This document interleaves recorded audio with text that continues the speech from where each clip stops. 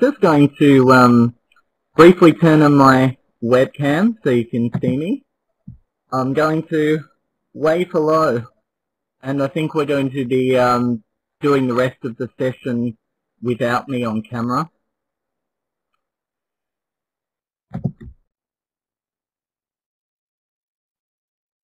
Hi everyone, my name's Darren Mattock.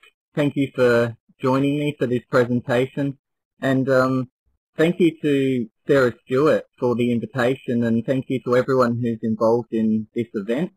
It's a huge privilege to be part of this, and I just want to say Happy International Day of the Midwife, and I just want to thank all the midwives out there for the amazing work you do for the men, women, children and families in our communities all over the world, and for the amazing role that you play at birth, which is such an important space to keep, and for doing that with the care, the passion, the commitment and the talent that you do.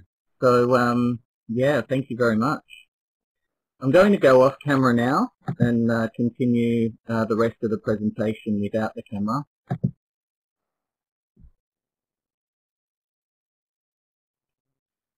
So tonight I'm coming from Lismore, which is in northern New South Wales, the state of Australia. And just an aside, during the month of May, our town is formally or officially known as Lovemore. So I thought you'd all like to know that tonight, that I'm coming from Lovemore tonight. So, first preparation for Dad. I thought I might just start introducing myself really and share a little bit about me, just to give you a bit of context around the work and the topic. So I'm a father. I've got a son who's going to be 5 years old in June, but I've played, I guess, a number of different roles in a fathering context. I was a stepfather to twins for about 7 years, a boy and a girl, and I've been a son, I've been a grandson. My parents were separated, and I lived with my father for 5 years, and now I'm a single dad myself. So I've had a fairly vast array of fathering experience, and I guess that's something that I do bring to my role as what I refer to myself as a fatherhood mentor, and that's the role that I play in my community, and something that I'm very keen to see become more, more common in more communities, in more places. So my professional background and training, I've been on this path for about 5 years now, or a bit longer. I began in the birth scene during the pregnancy of my son, and I worked as a natural birth advocate for the Natural Birth Education and Research Centre, which is in my community, and that just came about as a stroke of serendipity and fortuity, really. We ended up making an arrangement with the centre that I would give my time in exchange for our midwifery fees, which was an amazing agreement to make, an amazing experience and opening for me to become involved in birth in that way. So that was the beginning.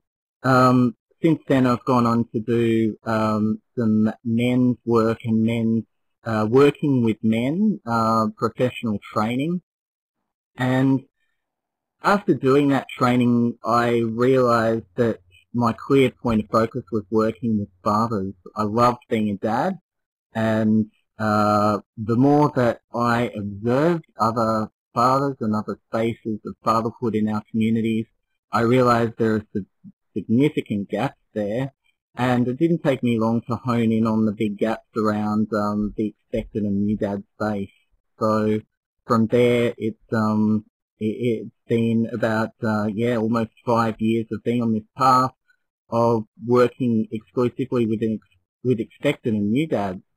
So I do get to come into contact with a lot of expectant and new dads now. I conduct what I call dad's chat sessions within hospital-based antenatal classes.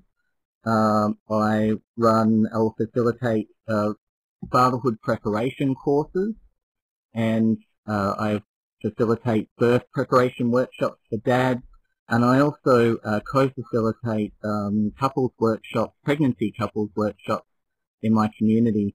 So now I'm just really looking to take this wider. This is much bigger than me, so I'm really keen to share what I'm doing, to share what I'm learning, and hopefully inspire more men to get involved in this work, and to see more fatherhood mentors working in other communities around the world.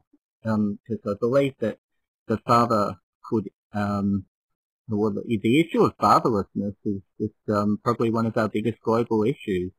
So the idea is to engage dads early, and as early as possible, and to bring them in, and to appropriately engage them and educate them and mentor and support them on their journey to becoming dads. So this is what this is all about. It's sharing some of my experiences and learning and perspectives from the work that I've been doing, and some of my ideas about where it can go and where we need to take it. So that's where we're heading tonight. So I'm happy to take any questions at this point before we move on.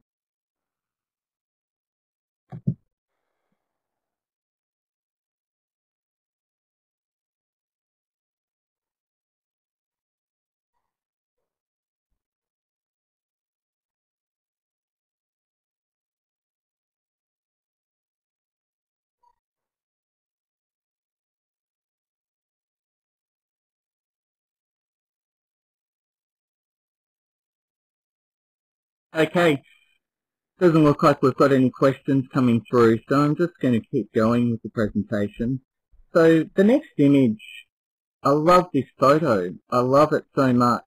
To me, it just speaks to what birth can be. And obviously there is a dad here in this picture, and it just speaks to me. Birth is a whole of family event, and it's just good to have a reminder of that birth is a whole of family event, and that I feel like more and more now that we're really starting to understand on quite a profound level that dads are an important part of the picture, and I think that's why there is such a growing interest in how do we make the changes that we want to see, that we need to see. How do we bring dads in? How do we make it work? And I love the curiosity that's out there now. I love the interest. I love the directions that we're taking towards embracing men's involvement in birth. And when you think about it, that's only been a fairly recent phenomenon. We only need to go back one generation usually, and now, and many men weren't present or weren't even allowed to be present at the birth of their children. And I'm talking in modern Western type cultures. I know there are cultural differences to be acknowledged, but I guess I'm speaking in my culture, the Australian culture. It's only been a fairly recent phenomena that men have actually been involved, and this is part of the reason why there are gaps and why we're still learning about dads and birth, is because we're coming from a time where things have changed, and they've changed really quickly. So now we're catching up. We're trying to gain knowledge, we're trying to gain experience, we're trying to gain insight, and masculinity is evolving. So and fatherhood is evolving in parallel with masculinity as well. So we're learning so much right now about men, and how to engage them, how to support them. So just moving into the next. So in Australia, over 90% of men are now present for the birth of their child. So that's a huge leap from where we are where we were just a few decades ago. And the way that things happen now, the way that we do birth here, dads are typically the primary support person for their partner during birth. So in that respect, they have a hugely important role.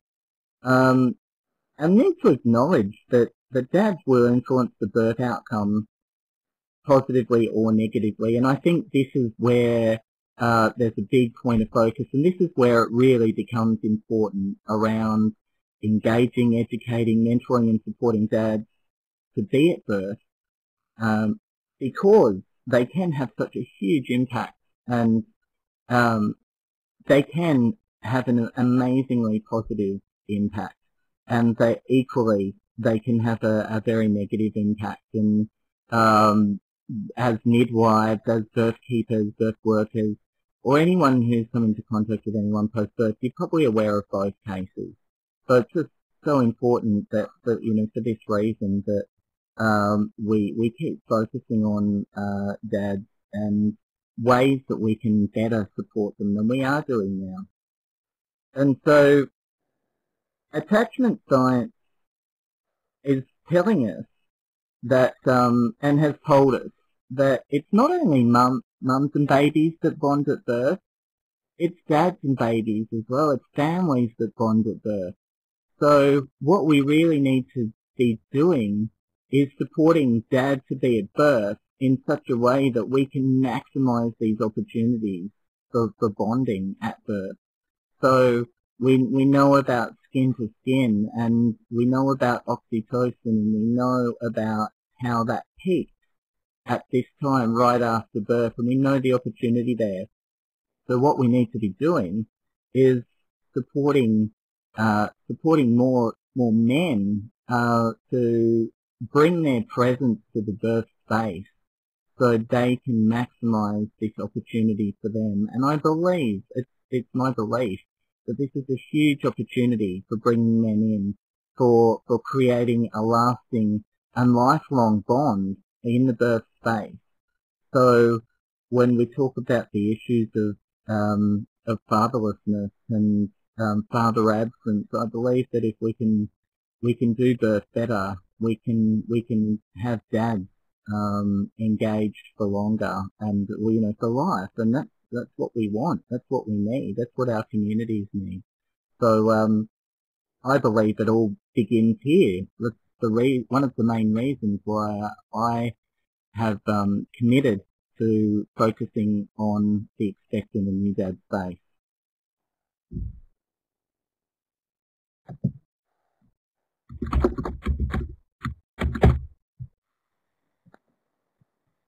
Any questions?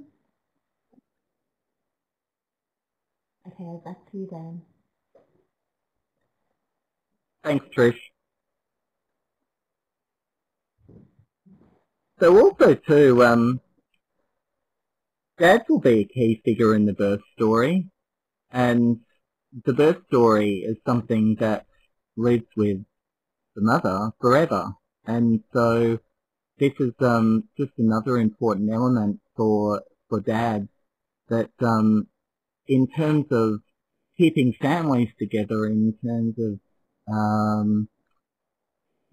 creating stronger families, if we can support them better in the birth space, we can have experiences of less traumatic birth. We can send families home if they're not birthing at home, with birth stories that are more harmonious and more gentle than perhaps what we're doing now, because men are playing a more effective and a more confident role at birth.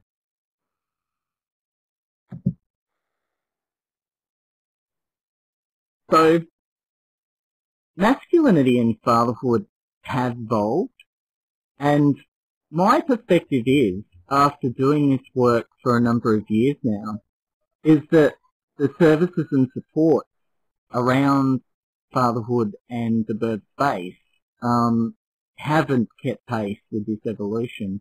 So what we're seeing is over 90% of men now present at the birth of their child, but the services and supports that we're offering in terms of engagement, education and support throughout the pathway for a man during the antenatal period and in the birth space and in the postpartum period don't reflect this evolution. So what we have are these significant gaps in policy, practice, and what I mean by experience here is, and I think this is part of the issue, is there's not as many people as we need who are actually skilled at engaging, educating and supporting men working in these spaces to be able to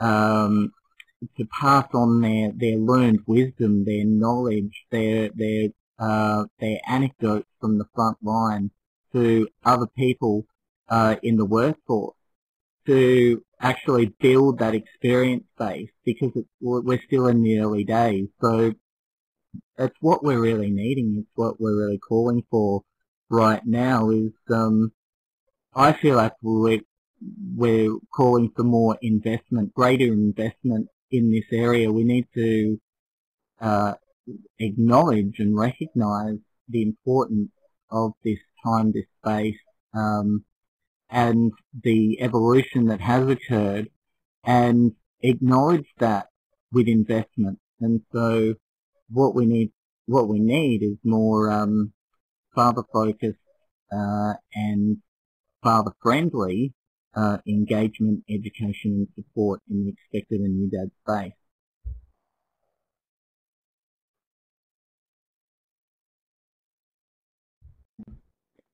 Are there any questions at this stage?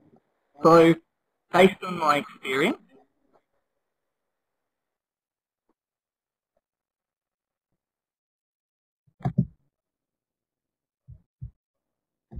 so on to the next slide. Based on my experience here in Australia, what I've observed and what I've heard through the stories of other men is that they do feel under-engaged, under-educated and under-supported on their journey through becoming dad. And so what I've observed is that most expectant dads, this is the extent of their preparation. So they'll go to childbirth education classes with their partner, and that is typically the only birth preparation that a man will do. So some will obviously go beyond that and do some reading, and most will do some reading. So that will vary from man to man as to the depth and extent of what he reads, whether it's just internet only or books or both. But in terms of actual engagement and education and even support, it's usually they're only usually getting that through childbirth education classes, and obviously if they attend any appointments as well. So one of my big points here is that anyone who comes into contact with an expectant and new dad has a huge amount of influence over his experience, and that can really make a profound difference to him, because the rite of passage of fatherhood has become so diluted that most men's preparation for becoming a dad is going to childbirth education classes. So that's really where he goes to get his sense that he's becoming a dad. He's also there to learn about birth, obviously, but this is also really the rite of passage of becoming a dad as well. So this huge and profound time of change and transformation often is being experienced within the the health space within the antenatal education classes, appointments. For him, that's pretty much what he's getting. So anyone who comes into contact with a man at this time is having a huge amount of influence. And my experience, I do get to go to antenatal education classes at my local hospital to it shouldn't be unique or that groundbreaking, that there's not many places that are doing it, not many opportunities where dads only are being engaged in that space or in that way. So I go into classes and I take them aside for an hour, and we have a dad's chat, and I open the space up to them to check in with them, to see how they're doing, to see where they're at around their journey to becoming dad and birth preparation. I get them relating to each other so that they start to build a group dynamic within their antenatal class group. And then while I've got the opportunity of being in that space with them and building some rapport with them, I offer them a place in a fatherhood preparation course, which is government funded and run in this area. So it's a free program. So we use the health space as a pathway to bring them into that program. And the program is funded by the Australian Federal Government Department of FAXIA. So this is a great example of two government departments with, I guess, separate budgets and agendas working together. And it works very well. It works very, very well. And I'm grateful that the maternity care people at my local hospital really understand and value this work. It's been nothing but open doors. I mean, it has taken a while to build this partnership, but now that we have it, they understand what we're doing. We have great relationship, and I work closely with the midwives and educators to develop our sessions and plan our sessions and coordinate them and attend and deliver them. So it works fantastically. And yeah, as an aside, the head of midwifery at our local hospital is a man. He's a dad, and I think he just really gets the value of this work as well, which is fantastic. So does anyone have any questions? I'm keen to answer some questions.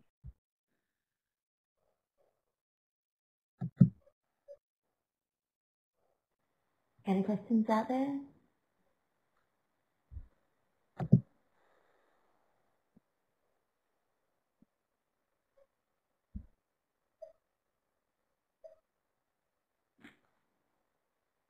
Okay, we've got a question from Sarah. Okay, yeah, so has it been translated? Have we formally evaluated the work? We do evaluate the fatherhood preparation program that is delivered in this region. It's been running now for the past 7 years, which is quite groundbreaking. So it began working out of a community health space, and then about 4 years ago, like, I had this vision that it really needed to be more community-based and connect more in with other community services and develop its own identity in that way. And I just saw it as something that it could just become part of the services and support the infrastructure that was in our community, and that's how it's evolved now. So we still maintain a very close relationship with our regional health service. But in terms of evaluation, we do a post-course evaluation, and we've got a very good track record in terms of maintaining engagement from dads throughout. It's a 3-session course over 3 weeks, and the feedback is fantastic. We bring them back for a reunion, which is an opportunity for them to reconnect and post-birth and share their birth story. and again continue to build the community with some of the fathers that they've shared this experience with, which is also a really important part of it as well. Another couple of questions there from Tabitha. Yeah, okay. So question from Tabitha. My advice for helping dads in the midst of a traumatic birth, dealing, with postpartum, I guess two different things. Advice to dads experiencing a traumatic birth. When I'm talking to dads about preparing for birth, one of the biggest things that I focus on is mindfulness and how they're going to maintain their mindfulness and presence in the birth space regardless of what's going on. So what I really try to instill in men is this. Just as a woman who's birthing needs to come to that place in herself that she can do this, I feel it's equally as valid for men in the birth space.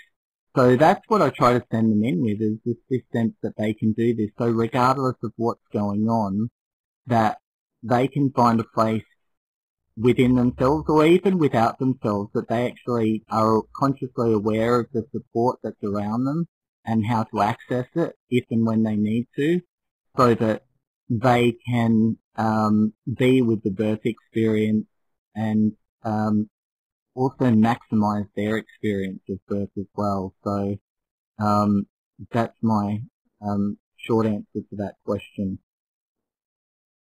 And what makes dads feel more supported and particularly makes them feel more engaged from Fishy?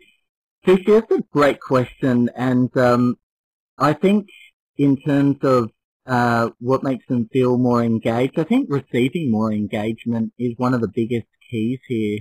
It's one of the things that I've noticed is that the way antenatal education and for dads, I think they're feeling like a lot of the focus is on mum and bub, and what we need to do is find more ways to sometimes shift the focus and focus on dad, and do it in a way that engages him, that acknowledges him, that educates him, and that supports him. And that's what we need to do, is we need to work out how we can do this with the opportunities that we've got. And it makes a difference. What I've observed in dads is when they've had positive experiences of being engaged and feeling like someone's really taken the time to give them the focus for a while, it makes a difference. And so what I feel like one of the things that dads are really wanting to hear and not getting a lot of is, what is their role at birth?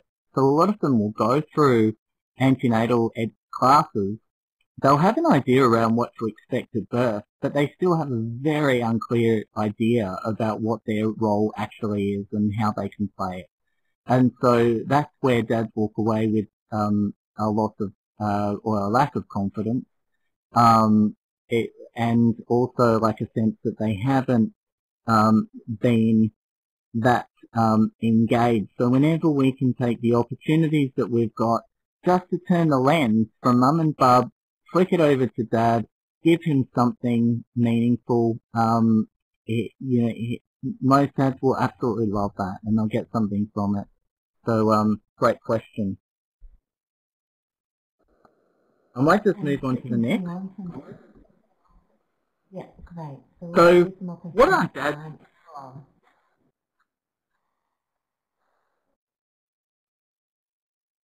So what aren't dads prepared for?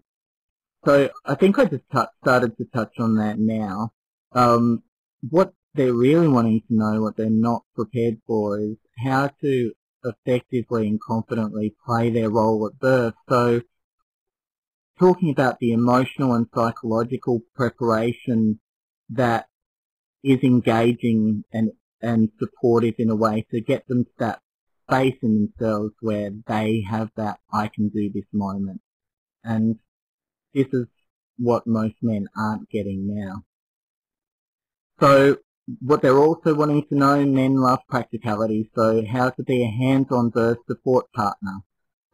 Being actively involved in supporting their partner with pain management options, and just call this the dad's toolkit. So what can I enter the birth space with that I know that I can offer, I can do, I know when to go to the toolkit, I know what I'm looking for, and I have a confidence and I have the ability to use it. And that's what he's looking for, is a way to be useful, a way to be practical at birth as well, wherever possible. So, and one of the most important ones, I believe, is how to be an advocate for their partner and the importance of their role as an advocate. And I really do see, with the number of men being the primary support person for their partner at birth, I really do see that men are the last bastion there between their vulnerable partner and caregivers, and so they can really make a difference to the birth outcome and the birth story. And this is, most men aren't really aware of the gravity of the role that they have, that they play, the way that they can influence the birth positively or negatively, and also just this important role of advocacy, and even what that means, and preparing them to play that effectively. And so I always like to share with men that the best way to roll with this role is to keep your caregivers on side. So try and build positive relationships with them, and I guess work with perhaps some of those masculine instincts to launch in protector mode, and maybe lose their presence. So that's what I really like to focus on that here. And another really important one is where and how they can seek support if they need it. So what we really need to be doing is giving some support to the support, and we all know this one for ourselves, like working in support roles, that we need people behind us too. And really important for dads at birth to know that they've got somewhere to go, that they can lean when they need it, and when it's all going down.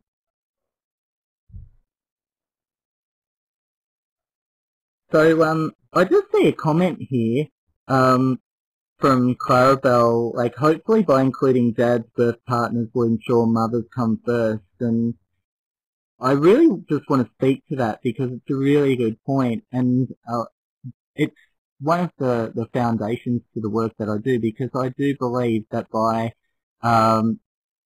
focusing on dads, and in the work that I do, and supporting dads to be at birth confidently, effectively, and with presence and love, that it can make a significant difference to the birth outcome and experience. So, like, I see this, the big picture of this is better births, healthier babies, happier families, happier men, happier women, stronger families, healthier communities, and I see it as really big picture stuff, and I think that there's a really big difference that can be made here. So thanks for the comment, Clarabelle.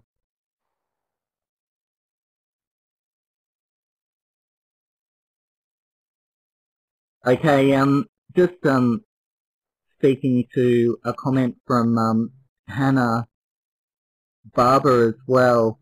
I did an essay and looked at fathers and their involvement. Most men said that half of the time they didn't feel involved and felt like they were in the way. Most wanted separate classes with a male midwife so they could ask their man questions. And this is a great point. So just talking to it, most men said they didn't feel involved, and I think that's how many men talk about their experience of going to antenatal appointments and classes that they're just not for me. I'm just there. And this is what we need to change. We need to change the experience for the men, so that they are feeling more involved and more part of the picture.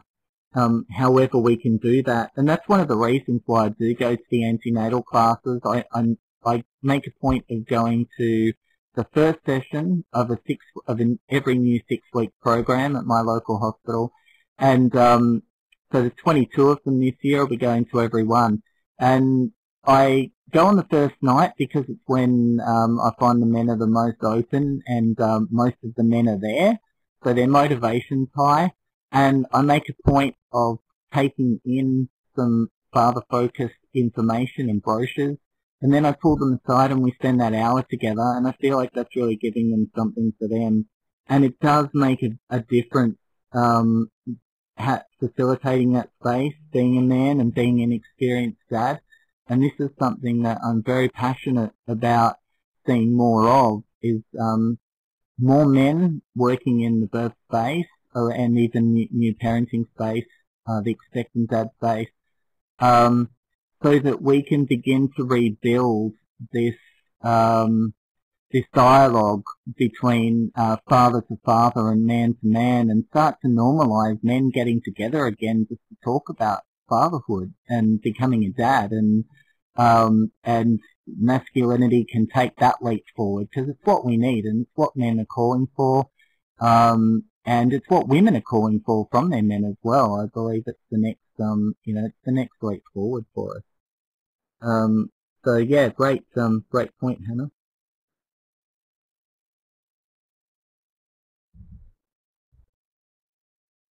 Going to move on to the next slide. So just to offer an example of policy and practice that we can put in place that facilitate greater engagement and education and support for dads. This comes from the UK. So in the UK there's a peak fatherhood body called the Fatherhood Institute, and in collaboration with the Royal College of Midwives, they developed this, and the Department of Health by the looks of it, they developed this this booklet called Top Tips for Involving Fathers in Maternity Care. So it actually outlines strategies and techniques and methods that and practices for midwives on how to involve fathers in maternity care, essentially. So basically, the work has been done to develop this within the health space, recognising that dads are important, and that this is a step forward. So this is just one example. This is a brief booklet, and the bigger booklet is this, which is reaching out. So this is the more comprehensive guide that's been developed by the Fatherhood Institute in collaboration with the Royal College of Midwives. So basically what's included in this guide, so top tips to help with the engagement of fathers in antenatal, intrapartum, postnatal care and beyond. So there's also examples of good practice, and what I like about this is that there's also links to useful resources for health professionals and expectant new fathers. So it's for both. It's for everyone. And I think this is a great example of something. So it's a policy that is across the board within the health space, the Royal College of Midwives in the UK. And I think it's something that we could look at doing everywhere, is having a real strategy around how we're going to bring dads in, how we're going to engage them, how we're going to educate them, how we're going to support them in the maternity care space.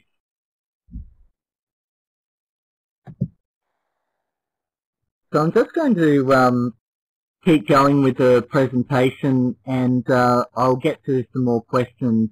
Hopefully I'll get the opportunity to answer a few more questions once I do. So What expectant dads need. So again, this is just developed from my experience and perspective, based on what I've been exposed to, what I've seen, what I've learned, um, from the work that I've been doing in the spaces that I have. So the expectant and new dad space definitely needs to evolve to meet their needs more than it presently has. So we need to just catch up with the leap that we've made in dads being involved in birth, and also the calling that's coming from dads to be involved in birth. I think one of the greatest drivers of the evolution of masculinity of fatherhood is coming from the hearts of fathers. So we have this amazing opportunity to embrace that calling from them by meeting their needs in any way that we can. So if we want to really make an impact on masculinity and fatherhood, where there are a lot of issues in our communities and society and cultures and across the planet, this is one space where we can make a huge difference if we answer that calling. So if we take a more inclusive approach to birth preparation, so I'm talking here about father-inclusive practice, and there are a number of father-inclusive practice guides around.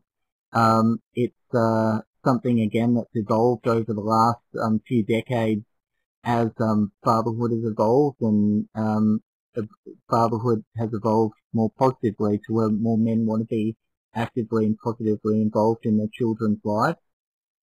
And we need to take a more father-focused and male-friendly approach to engagement, education, mentoring and support. So just touching on that point from Clara is that, we need more men working in this space wherever possible.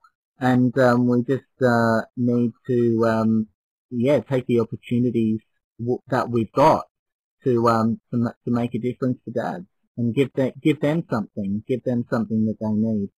So, and more father-focused resources, brochures, videos, programs, that's part of the evolution as well. Just, balancing out, creating a greater balance there.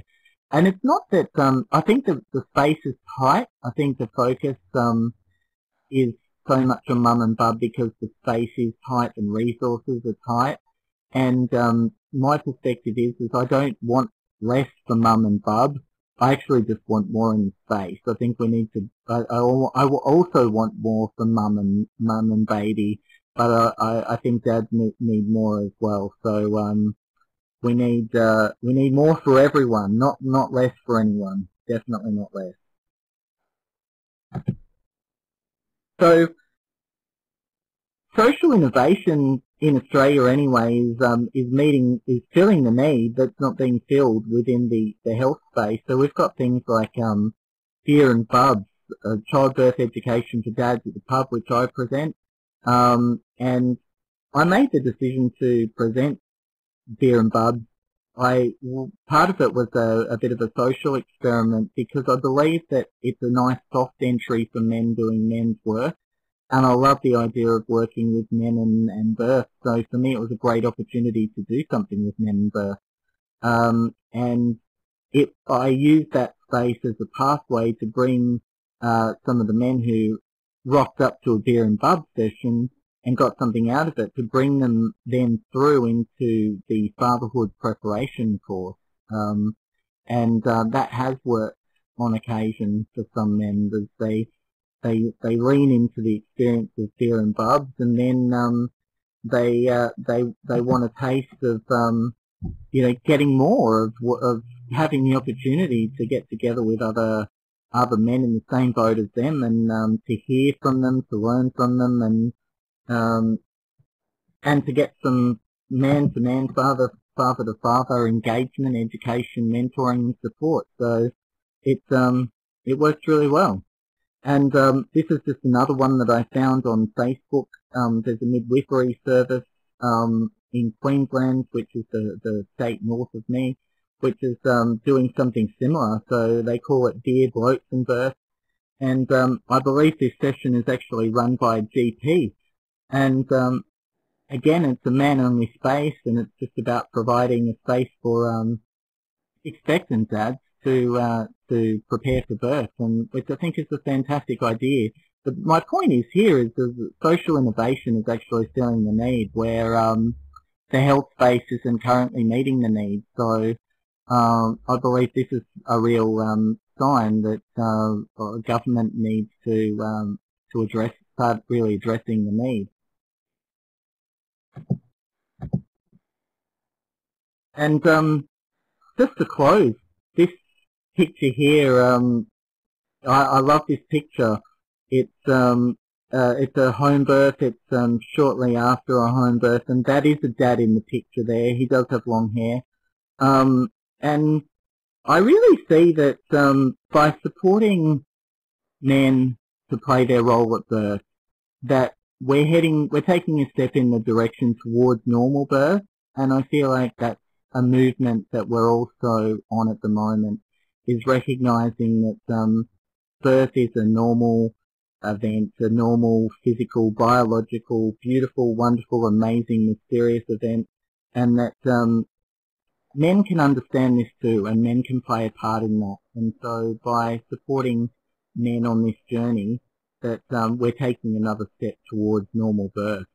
So that's my presentation for tonight.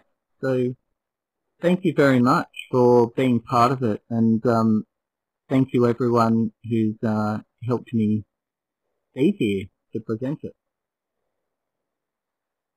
Thank you so much, Dan. That was absolutely brilliant, very inspiring. We've heard about the amazing work that you're doing in engaging dads, expectant fathers and new fathers, and filling a gap that isn't currently being filled.